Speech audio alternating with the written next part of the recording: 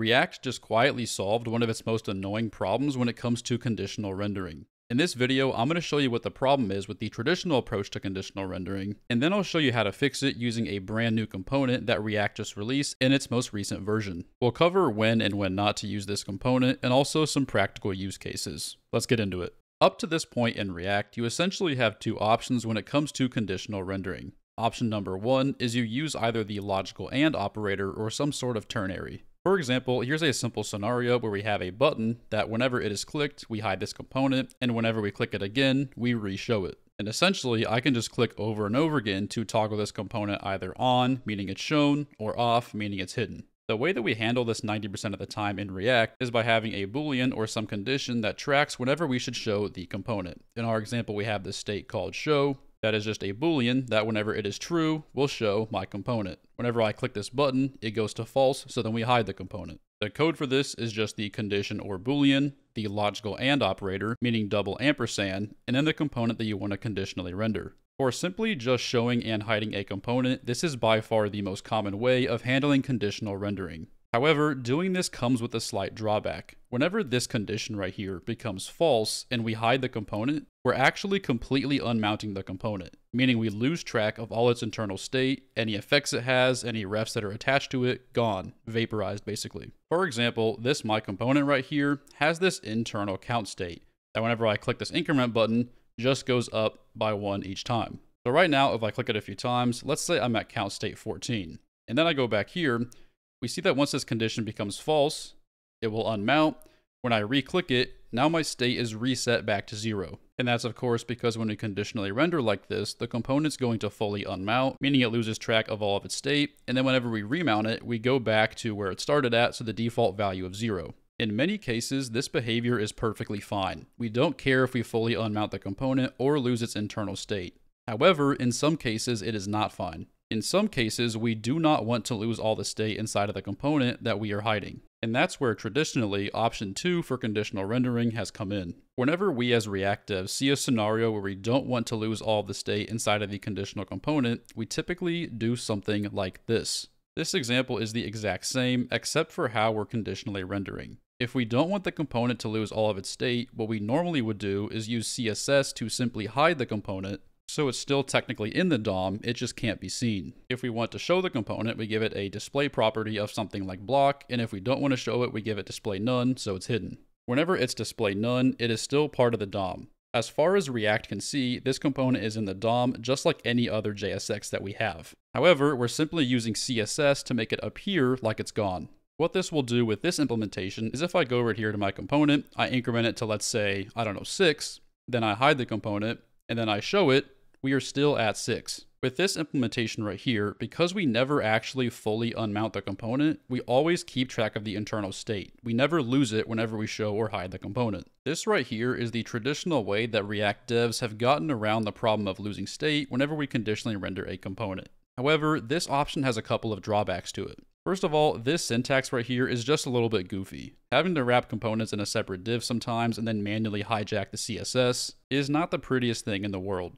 Another issue is that if we go with this method and we have cleanup effects that are inside of my component here, we're completely out of luck because we cannot do that with this method. What I mean by that is oftentimes in components where you want to specify what happens whenever it unmounts, we would have something like a use effect, and we would give it something like this. Have a dependency array, and we would say on the return, we want to do something like some sort of cleanup, like unmounting some refs, or if we're doing anything involving memory or the DOM, just go ahead and clean those up. That way we don't have memory leaks or other unintended side effects. The problem is, if all we're doing is hijacking the CSS to hide it like this cleanup effect, this return here, is never going to run. So basically, either option we have for conditional rendering has drawbacks. If we do the traditional way of having the logical AND operator, we're going to lose track of all the internal state. If we do it this way, by hijacking the CSS, we can never run cleanup effects, and there's also other unintended side effects that could be a problem. React has very recently addressed this issue. As of React 19.2, which was released about a month ago, they introduced a new component called activity. How you use it is instead of manually hijacking the CSS like this, to make a component just be display none, what you instead do is you can get rid of this, and you can Control-Shift-P, wrap the component, and a new one called activity that you would just import from React like any other component. Aside from the children that get rendered inside activity, this component only takes in one prop, and that prop is just called mode. This is where we give it the condition that we want to conditionally render on. What we can say is if show, then our mode is visible, otherwise our mode is hidden. This mode prop right here can only be one of two values, the string visible or the string hidden.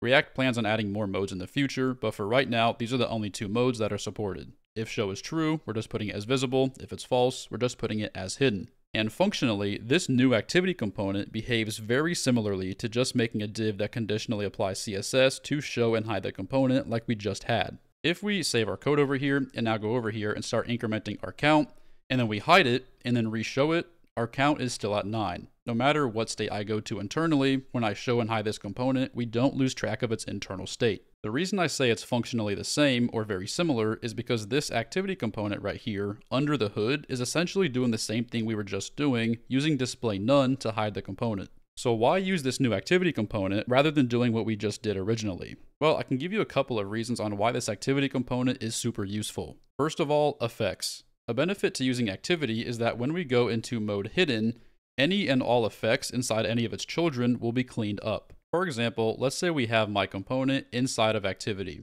and inside of my component, we have this use layout effect. Whenever we want to clean up effects in React, we put a return statement inside of the effect. In this case, we have a fairly basic scenario. We have this video ref that we attach to this video element down here. And what we want to do is whenever we hide this component or whenever we clean up this component, we just want to pause the video. That's all that this here is doing. Normally, this entire return statement here will only run if the component is fully unmounted. However, what wrapping this entire component in activity allows us to do is run this cleanup function whenever we hide the component rather than fully unmounting it. Especially when you're dealing with refs, doing something like this is pretty common. So if I go over here and I start playing this video, it plays just like normal. We hear the audio, the video is playing, and then whenever we hide the component, it pauses it. The audio stopped. However, when I show it again, we're still at 5 seconds. If I let it play more and go to, let's say, 8 seconds, pause it again, re-show it, we're still at 8 seconds. Again, the only reason the audio stops and we see the video actually pause is because we are running this cleanup effect inside of the use layout effect. Let's compare what we just did to the two traditional ways of doing conditional rendering. Let's first look at how this behaves if we use the first option that I showed you, the most common option of using the logical AND operator. If I start playing this video, we hear the audio like normal, and we go to, let's say, 4 seconds. Then we hide the component, we re-show it, and now we're starting back at 0 seconds because we lost all of its internal state. In cases where we want to save the progress of the video, this method right here isn't going to work. So let's comment this out and uncomment the second method where we are just conditionally hijacking the CSS to give it display none. If I go with this route and I go over here and start playing the video and we let it run for a couple of seconds and then we go to hide the video, the audio is still playing. This is also not what we want. The reason the audio keeps playing is because with this method, this effect right here is never going to run, so we're never going to actually pause the video. So we basically have to pick our poison. We can either run cleanup effects, but always lose track of the state if we do conditional rendering like this, or we can not lose track of the state, we can keep the state, but not run any cleanup effects. So we can't really do both. However, with this new activity component, we actually can. We can have both things true at the same time. Just to show you again, if I go ahead and save this, and then I start playing the video, let it play for a couple of seconds,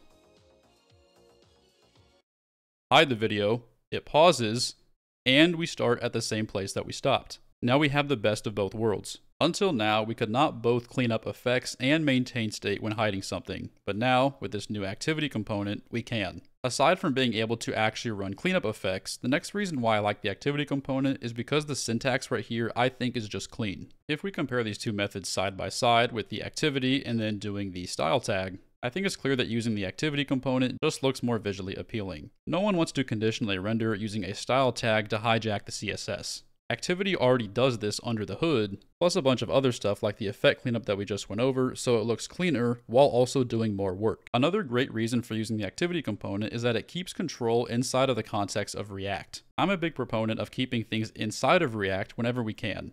For example, doing something like, document query selector, just like this, instead of just using a ref, is something that I generally advise against, because you're not keeping logic inside of your React app, rather you're accessing the DOM or just straight JavaScript directly. And using display none is kind of in that same vein. Usually it's not going to be dangerous if you're smart about it. However, if React provides a built-in way to handle that exact logic and that exact use case, we should just use that instead. We get the exact same intended effect, but we let React handle it, which inherently will lead to safer, more production-safe components. So that's why, in a scenario like this, I think using the activity component is great to replace this exact use case. Another thing that I'll quickly mention is that in the docs for the release of activity, they mentioned that in the future, they're most likely going to add more modes than just having visible and hidden. So it's reasonable to assume that going forward, you'll be able to be more flexible with your conditional rendering as this component matures. With all that being said, I am not advocating to replace every single conditional render in your app with this activity component.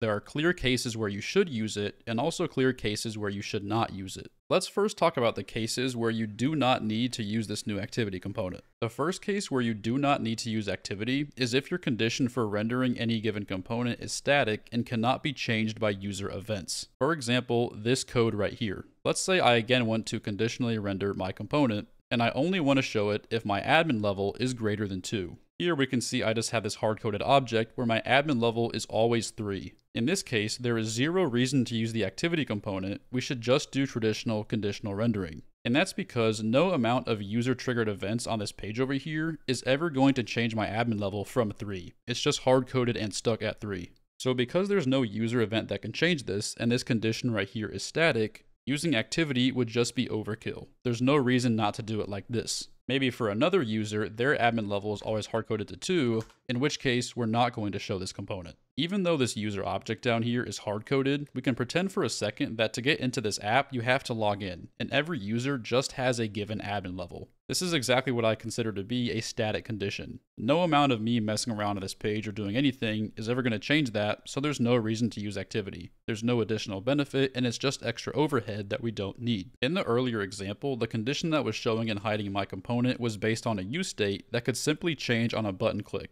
That example is definitely not static, which is why activity is great to use. But here, with a static admin level that won't change or isn't tied to React state in any way, we should just do traditional conditional rendering. The next example where you do not need to use activity is if you genuinely do not care about maintaining state. If we go back to our original example of having the count with the video here, and you want to maintain the state of count between each time you show and hide the component, then activity is the perfect use case. However, if I genuinely do not care about losing this internal state and I have no reason to maintain it, then doing a traditional conditional render using the logical AND is completely fine. In this case, I'm saying, okay, I can increment the state however high I want.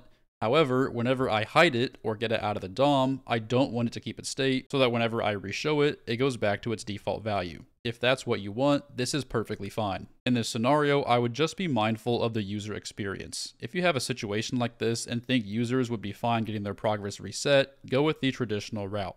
If you think that users might have a better experience if you can maintain their progress between showing and hiding, then maybe you should use activity. The very last thing that I want to talk about in this video is practical real-world use cases for this new activity component. I showed you this video cleanup example, which is a great scenario, but what are some more situations that I think could actually happen in real-world apps when using activity could be helpful? This list is not going to be exhaustive because I'm sure I could sit here and find a bunch of different use cases, but let's just examine a few. One of the first examples I could think of is modals. The use case for modals largely depends on how they are made and how they are rendered. However, they are one of the most commonly conditionally rendered elements that I can think of. In this example, we simply have a button that will conditionally render a modal. Whenever we click on the button, the modal opens, and whenever we click externally outside the modal, it's going to close. Right now, for the conditional render, we're just using the logical AND operator. A situation might arise where you have some form fields inside of a modal just like this. With modals, you have to be careful though.